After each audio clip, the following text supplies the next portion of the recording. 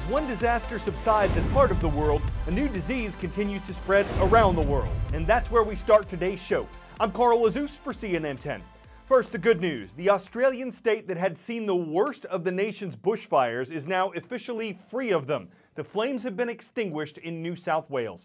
Wildfires had been burning there in some form since last July. There are still fires burning in Australia, but recent rains in the nation's southeast have helped a great deal in stopping their spread or putting them out entirely. What is still spreading, as far as the planet is concerned, is the new coronavirus we've been telling you about this year. The outbreak that started in a Chinese city has spread to every inhabited continent. It's infected more than 90,000 people and caused the deaths of more than 3,100. For perspective, though, the flu can infect tens of millions every year and kill tens of thousands, and that's just in the United States alone. But the coronavirus is new. There's no universal treatment for it yet. Doctors still have questions about it. And Chinese health officials say it can be transmitted from person to person by direct contact and through droplet transmission, like when someone who has it sneezes or coughs into the air. Doctors say if you're concerned about coronavirus and want to help prevent its spread, the best ways are to regularly wash your hands with soap and water, to avoid touching your face, and to regularly clean the surfaces you touch. As the U.S. Surgeon General puts it, it's appropriate to be prepared for coronavirus. It's not appropriate to panic about it. But concerns about it are having an impact worldwide. The United States Federal Reserve, the country's central bank, cut a key interest rate yesterday. It's a move intended to protect the economy from being hurt. Worldwide, flights have been canceled to countries with outbreaks. Schools have been closed in countries with outbreaks. Some major gatherings and sports events have been canceled or postponed. And one question that keeps coming up is, will the coronavirus affect this summer's Olympic Games in Tokyo, Japan? 5 months to go until Tokyo 2020, and rehearsals are in full swing. A practice torch run outside Tokyo, though the flame hasn't arrived yet. Some crowds, cheers, corporate sponsors. This is the fun stuff. This is what organizers want to be practicing for, want to be preparing for. But given what's going on in this part of the world, they're also preparing for something else. Specifically, the coronavirus outbreak. Dozens of cases have been reported in Japan. As Japanese officials try to stop its spread, safe to say they're worried about crowds. The new emperor's birthday celebration canceled. March 1st's Tokyo Marathon called off for all but elite runners. So the natural question, is the Olympics next? There's no case for any contingency plans of cancelling the games or moving the games. Officials with the International Olympic Committee say they base that decision on guidance from the World Health Organization, which has told them as of now there's no reason to cancel.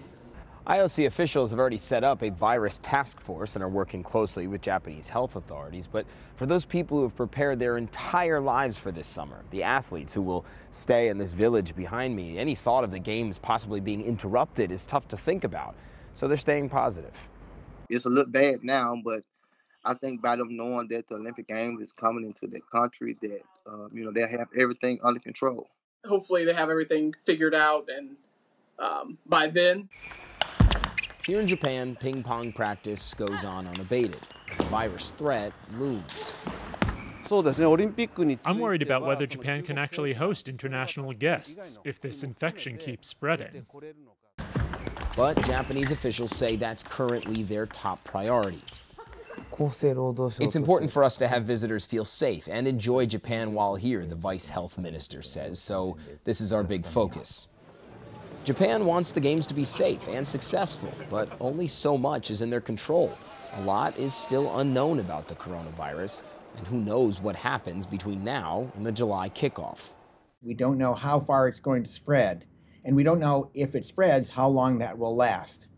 Could that put the Olympics at risk? Yes. I have tickets, though, and I'm not giving them up. Nobody wants a virus to ruin the games. The Olympic flame, after all, is designed to not go out. The hope that this rehearsal turns into the real thing by the end of July. Matt Rivers, CNN, Tokyo. 10-second trivia. What company made the Newton, a personal digital assistant released in 1993? Apple, Casio, IBM, or Palm Pilot? Though it wasn't the first PDA, and though it wasn't successful, the Newton was released by Apple in 1993. 27 years later, smartphones accomplished many, if not all, of the functions of the early PDAs. And while Apple's Newton didn't take off, its iPhone has been a tremendous success. But the company's been accused of intentionally slowing down older iPhones in order to influence users to buy newer ones. To settle a lawsuit about that, Apple just agreed to pay as much as $500 million. This would translate to $25 per phone to people who own certain iPhone 6s and 7s that were bought before December 21st, 2017. In that year, angry customers and technology analysts found that Apple's software updates were actually slowing down their iPhones. Apple admitted it was slowing them down, but the company said it did that to protect the phones from issues with their older batteries. Apple apologized and offered to replace iPhone batteries for $79. Then it reduced that price to $29 in January of 2018. The company says the battery replacement program did hurt its revenue that year. In his research into longevity, CNN's Dr. Sanjay Gupta found that our lifestyles probably play a bigger role in how long we live than our individual genetics do. A study from the Harvard School of Public Health found that 5 healthy habits can increase a woman's lifespan by 14 years and a man's by 12. They include diet and exercise, you've heard that before, but they work, in addition to keeping a healthy body weight, not drinking a lot of alcohol, and never smoking. And Dr. Gupta adds that having a strong social network can also help. Not Facebook, but actual people you spend actual time doing actual stuff with. Seems a positive attitude makes a difference too.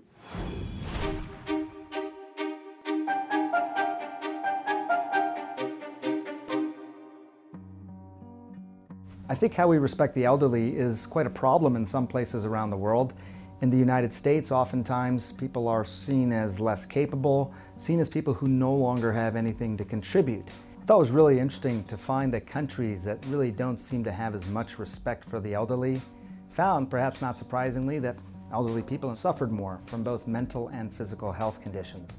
But they also found in those countries that a relatively simple shift in attitude could have an outsized impact on longevity and joy overall as people get older. Becca Levy, one of the leading researchers in the psychology of aging from the Yale School of Public Health, says that the elderly who have positive views of aging live about 7.5 years longer than those who have negative views of aging.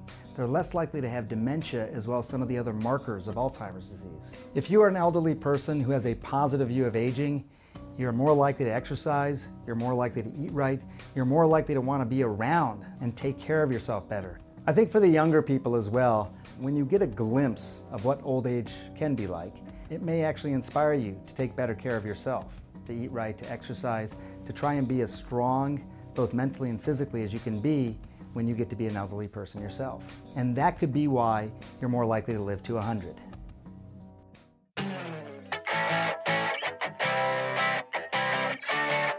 For 10 out of 10, Roller Man sounds interesting. Let's see. A suit made out of carbon fiber and roller skate wheels. Check. A dude willing to wear it and turn it into an extreme sport. Check. Speed as much as 60 miles per hour. Check. A plan to turn Roller Man into a comic book character.